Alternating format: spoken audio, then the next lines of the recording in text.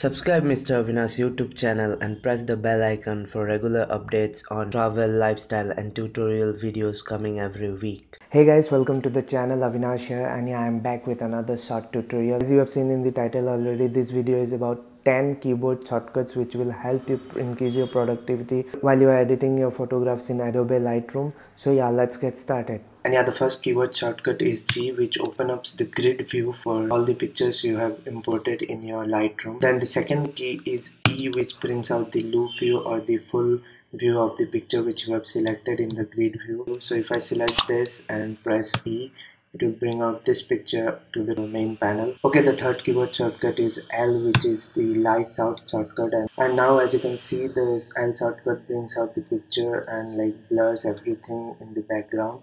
And if you press it again, it will like remove all the panels. And the fourth keyword shortcut is P, which helps you to pick pictures in the group of pictures you already have in Lightroom. I'll be selecting this picture. I'll press P. As you can see, there is a white flag here which shows that I have selected this picture. Next keyboard shortcut is X, so I'll be selecting this and I'll press X. And as you can see, it has set the image to rejected. And then again this one.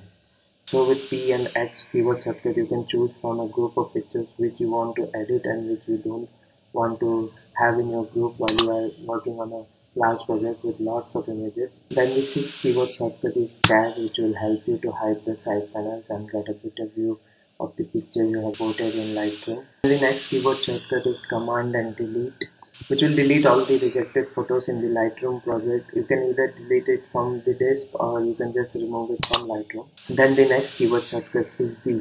So just select a photo and press D, which will take you to the develop mode with the selected photo of your choice. The next keyboard shortcut is backslash, which will show you a before and after of the picture you have opened in your Lightroom.